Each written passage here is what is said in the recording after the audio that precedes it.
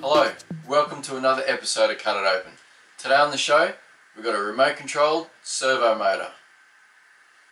So for those of you who don't know what an RC servo does, when you move the joystick of your controller, it will in turn move the wheels of your remote control car.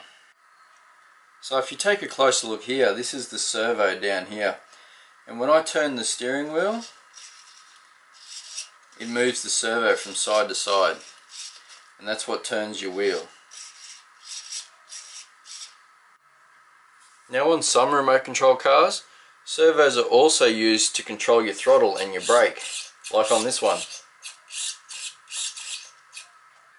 So now that we know how they function, let's cut this open and see what we got.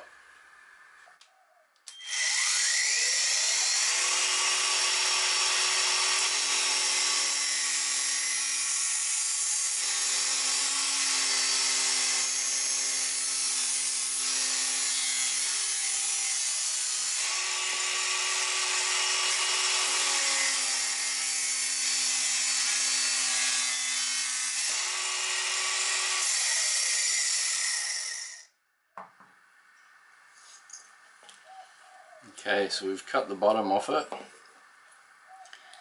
Seems to be some sort of motor in there.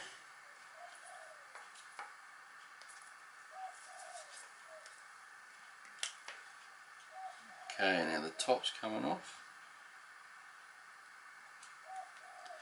So they're the 4 screws on there.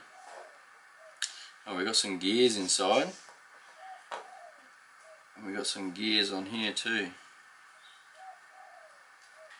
So now we've got the top off, you can see that the motor here, which is connected to this pin, will spin at a high rate. Now when you go to turn the wheels of your car, it turns at a real slow rate with a lot of torque. Now the way they do that is gear reduction.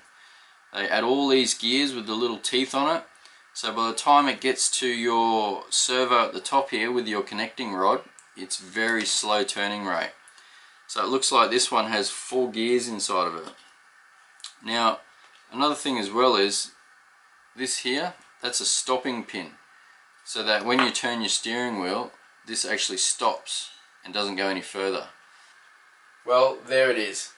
When you turn your controller and you get that low torquey movement out of your wheels, it's actually done by a high-speed spinning motor slowed down via gear reduction. Now this comes with plastic cogs, and I do believe you can get dearer ones that have metal gears and ball bearings, but this is just a cheap one. So I hope that answered any questions you guys had as to what was inside an RC servo.